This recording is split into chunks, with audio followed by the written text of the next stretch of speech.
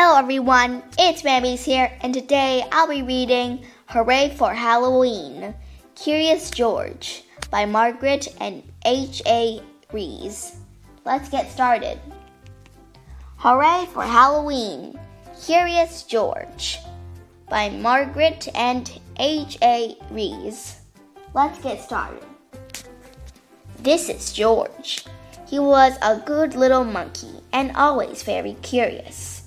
One day, George and his friend, the man with the yellow hat, were on the way to a party at Mrs. Gray's house. George could not wait. He liked parties, and he was looking forward to seeing Mrs. Gray. But when the door opened, George did not see Mrs. Gray at all. He saw a witch. "Don't be afraid, George," said the man with the yellow hat. "This witch is our friend." The witch took off her mask. It was Mrs. Gray after all. "Oh dear," she said. "Did I forget to tell you this was a costume party?" George had never been to a costume party before. Inside, he saw more people that he knew. They were all wearing costumes. There was his friend Bestie, dressed up like an astronaut. And was that Bill? Why, he looked just like a mummy. George wanted to wear a costume too. "I have some dress-up clothes upstairs," said Mrs. Gray. "Would you like to use them to make a costume, George?" Mrs. Gray took George to a room with a big trunk filled with clothes. "Borrow anything you'd like, George," she said. "I have just the thing for your friend downstairs." She tried on lots of costumes. The first was too big. The next was too small. Another was too silly, and this one was too scary. At last, George found a costume that was just right. George was a radio cowboy. He wore a vest and pants with fringe.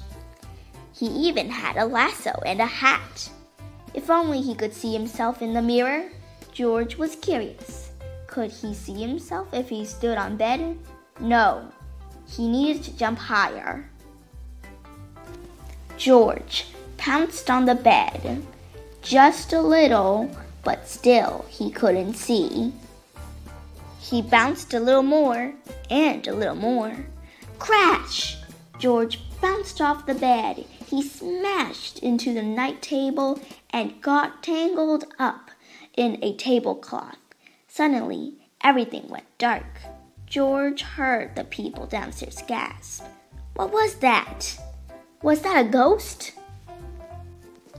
A ghost? George did not want to meet up with a ghost alone.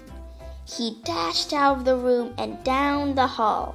He wanted to get back to his friend in a hurry, and he knew the fastest way. He hopped onto the stair rail and sailed, whoosh, down the stairs. "It is a ghost!" someone screamed. Everyone turned. They looked scared, and they were looking at George. The ghost must be right behind him.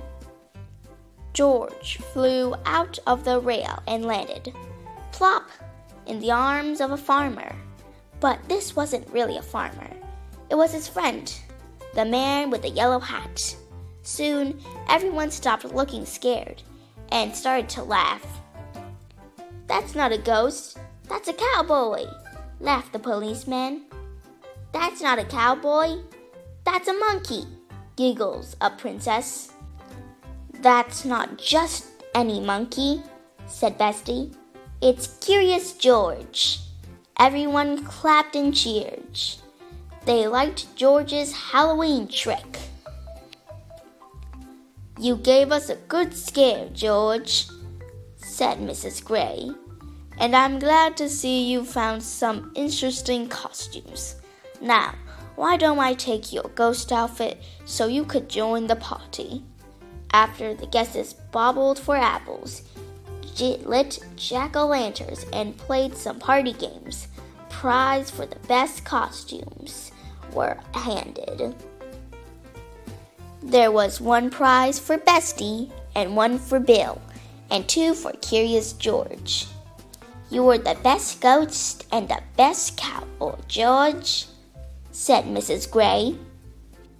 Everyone had a good time at the party, especially George. Too soon, it was time to say goodbye. "Good night, George. Happy Halloween." The end. Thank you all for watching. If you liked the video, make sure to give it a like and subscribe and ring the notifications bell for more videos and to let you know when we upload more videos. So keep it cool, and it's almost Halloween. I thought it was Christmas. So happy Halloween. Bye. Ooh.